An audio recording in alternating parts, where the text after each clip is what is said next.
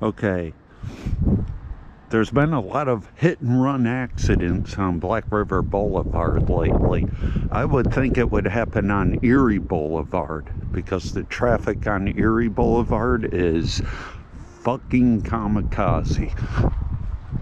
But lately it's been right around this area, and for some reason it's always near the Rome Hospital that all the hit-and-runs are occurring.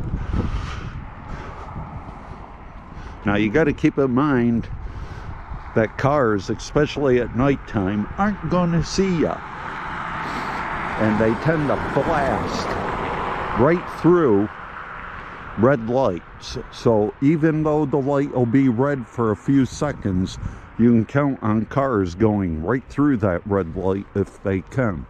If they see the pedestrian signal flashing, some drivers will actually speed up.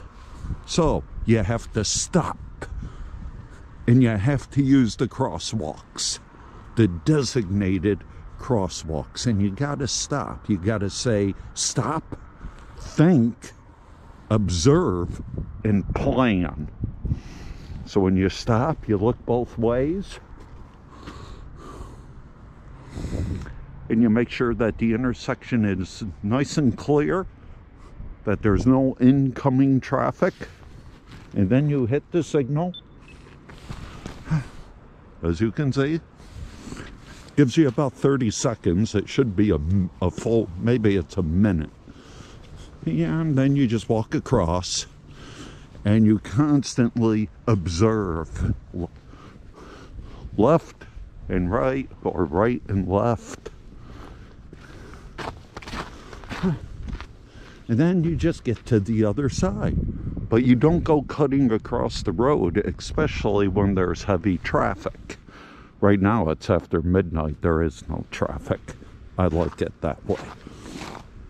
Daytime drivers are much worse than nighttime drivers. Trust me, much worse. But you can't expect the police to enforce these pedestrian crosswalks 24/7. You have to be smart.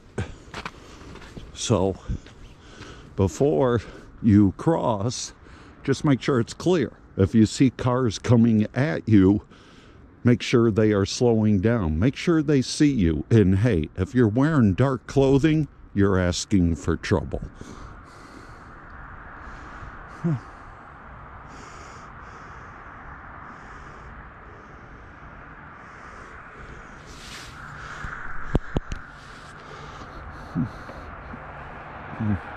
A lot of these cars, they just don't slow down.